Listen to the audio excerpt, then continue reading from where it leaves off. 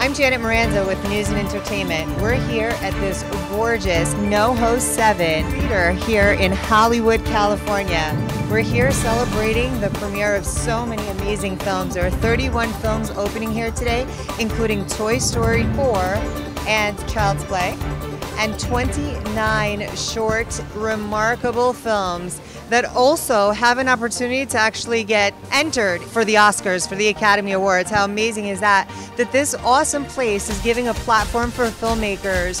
It feels like the dream is just so close to these filmmakers. You know, you're just one step away, and we're so excited to be here today, including the filmmakers at RNF's Maturing Youth, which is actually screening here today. And not only is this an opportunity for the filmmaker that's just beginning, this is also opportunities for filmmakers and Broadway producers and authors of amazing creations of illustration and poetry and story. And wow, there's just so much talent in there tonight. I can't wait to get in there and interview these guys. We'll have an opportunity to talk to Derek Quick of Fourwalled Distribution Company.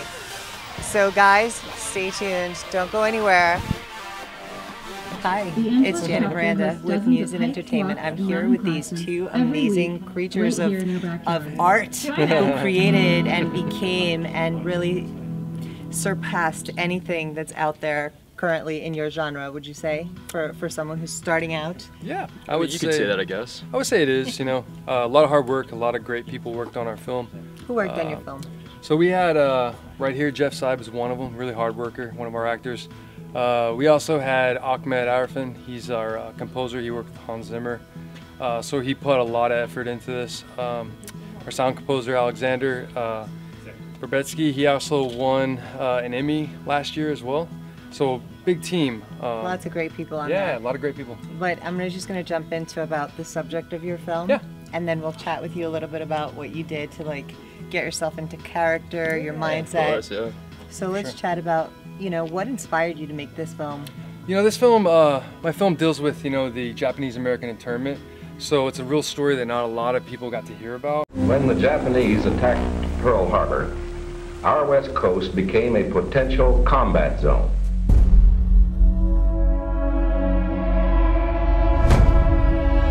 Living in that zone were more than 100,000 persons of Japanese ancestry, 2/3 of them American citizens. This picture tells how the mass migration was accomplished.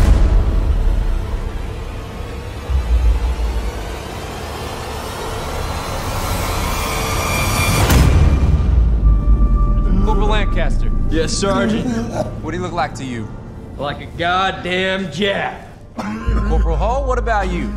Like Lancaster said, an ugly Jap.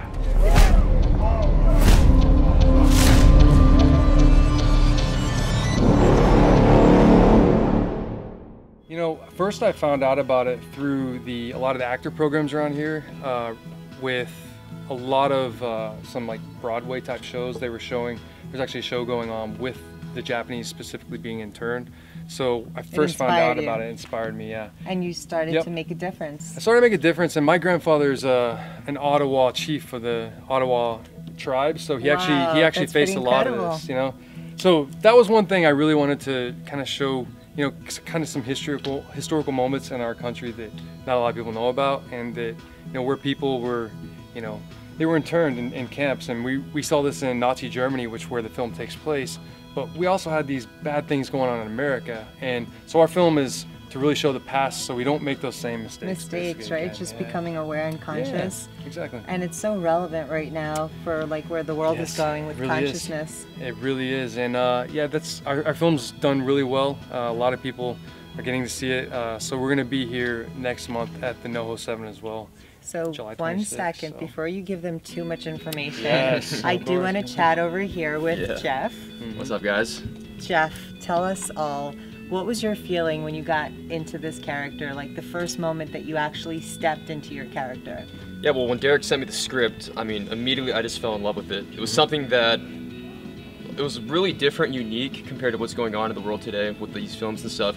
You always see a lot of like war films, but Kommando 1944 definitely stands out from the pack. So personally, when I got in there, I felt comfortable being there. I liked the role. it was a good to see that, you know, you start out the role, it was kind of more of a changing film. So by the end of it, we're like united as brothers and stuff. And how beautiful is that? Yeah, it was a good transition. It's a I liked it. really wonderful message to send to the world also. Serving and doing the right thing by putting people on point about what's really going on in the world, right? Exactly, you got to. And the real message of the film is, you know, that we all make mistakes, and we all sometimes have these prejudices against people, but the goodness in people, there is a real goodness in humanity. So we really want to paint the picture that, you know, most of humanity is good, and if you come together as like a team, just like we did, to spread, you know, the good news and the gospel, I guess you'd say, of life, just, you know, to help one another. That's really what the film's all about, and to forget about all this prejudice and to forgive as well, and to move on, you know, because it's great to learn from the past, but we don't want to dwell in that. We want to change the future. So that's really what the film is about, and it's, you know, doing pretty well, and people are getting to see that. So. Well, you're not off the hook yet, because we kind of want to know some of your tribe secrets. Tribe secrets. I mean, yeah, I want to hear this too. What do you got, Derek? Tribe secrets. Let's hear this. Give us a couple. You know, honestly, with the Native American tribes, it's all about when you go into something. My grandfather taught me, and you give it your 100%. So before I made this film, it cost a pretty good amount of money to make.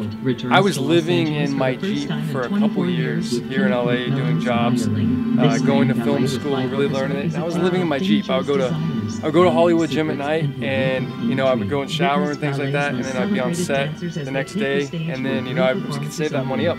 So I guess, you know, it was kind of cool, because I was getting to go, I would sometimes go to these premieres, and I would meet people like Clint Eastwood, and then I'd be homeless. I'd be living in my Jeep that night, you know, and then, you know, so I mean, I really just was instilled in me that if you want to really do something for change, you got to kind of sacrifice, and that's what I did. So it was a crazy sacrifice. He even knew, you know. Yeah, I remember it. Yeah. Yeah, I was going all out. So that's what it's all about when you do this. What does it mean to go all out? To go all out really is like, I put my own money into this, you know, took all my savings and had to live in my car to really get this one made, you know, to the caliber that it needed to be told. You know, getting the actual Manzanar, which is a Japanese internment camp, getting to actually film there as well. It was really tough. You know. How'd you sleep in your car?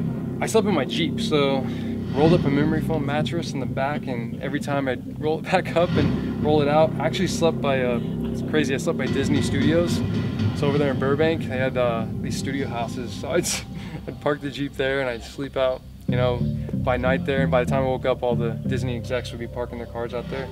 And then, you know, my Jeep was pretty clean. I kept it clean, so they never, you know, towed my Jeep, thankfully, in front of there. So.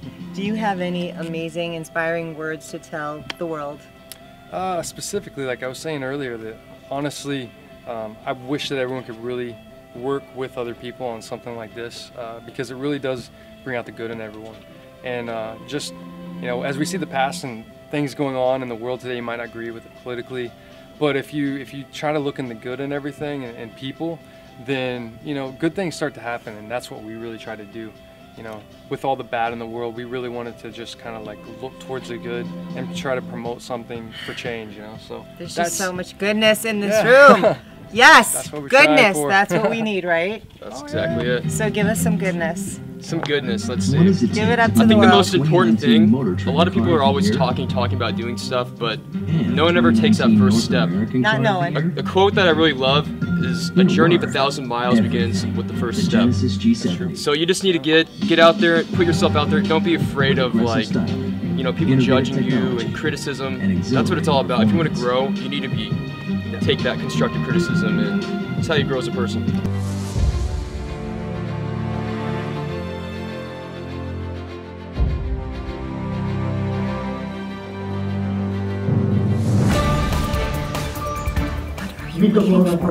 If you want the scoop on news and you want all the juicy stuff, subscribe, follow us. The links are below.